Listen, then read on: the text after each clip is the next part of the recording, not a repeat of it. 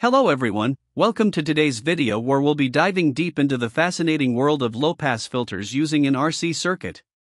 In this video, we aim to provide you with a comprehensive understanding of how this circuit works by using a circuit simulator to visualize the input and output waveforms on a scope. The circuit we'll be examining consists of two key components, a resistor, 187 ohms, and a capacitor, 10 microfarads, that are connected in series. This arrangement is known as an RC circuit, which is a fundamental building block in electronics. Specifically, we'll be utilizing the RC circuit as a low-pass filter, which is a type of filter that permits low-frequency signals to pass through while attenuating higher-frequency signals.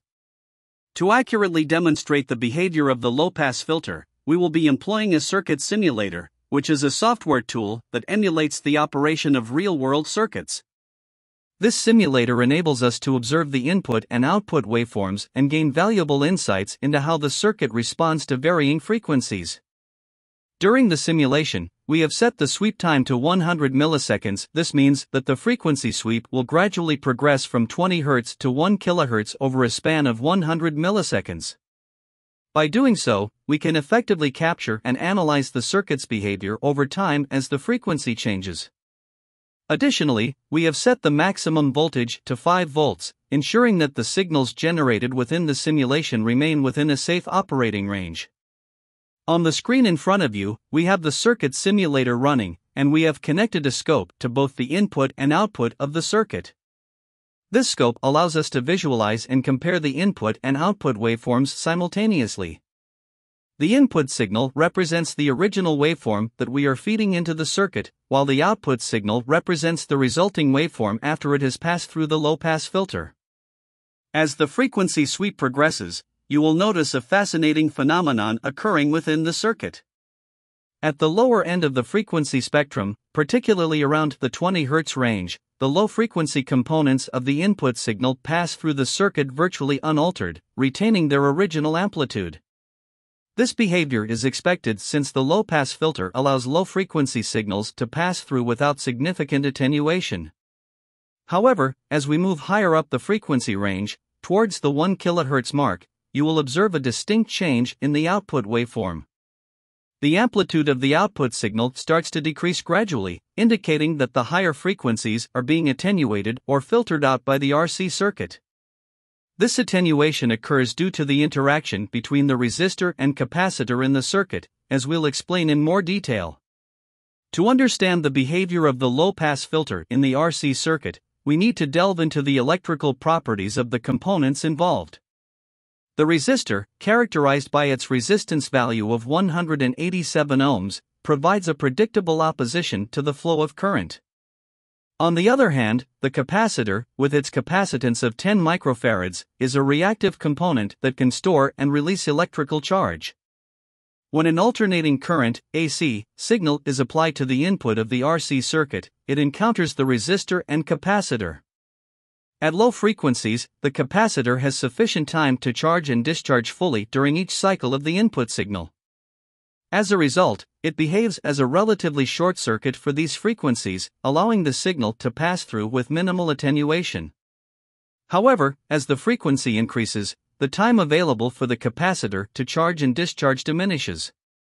At high frequencies, the capacitor is unable to fully charge or discharge before the next cycle begins.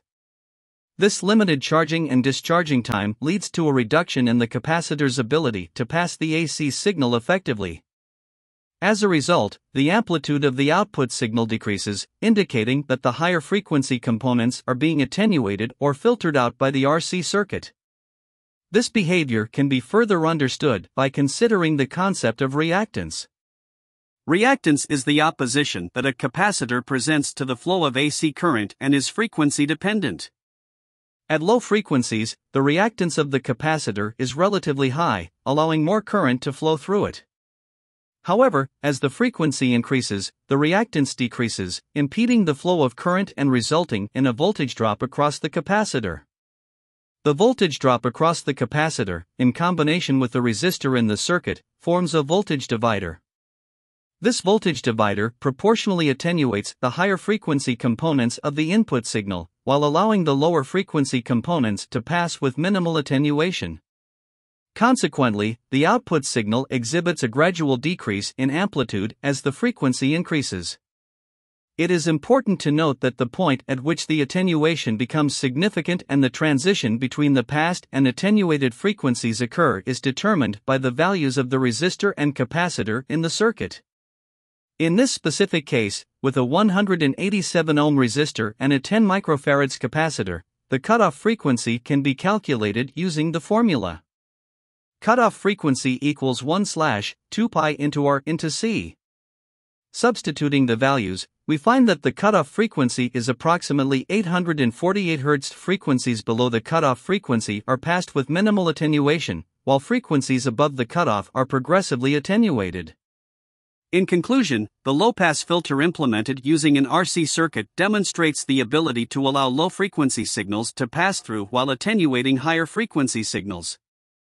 By utilizing the interaction between the resistor and capacitor, the circuit effectively filters out unwanted frequencies. This property makes the RC circuit a valuable tool in various applications, such as audio processing, signal conditioning, and communications. We hope that this detailed explanation has provided you with a comprehensive understanding of how the low-pass filter operates in an RC circuit. Remember to explore different resistor and capacitor values to customize the cutoff frequency according to your specific application requirements. If you have any questions or comments, please feel free to leave them below. Thank you for joining us today, and we look forward to bringing you more exciting content on electronics and circuitry. Stay tuned and see you next time.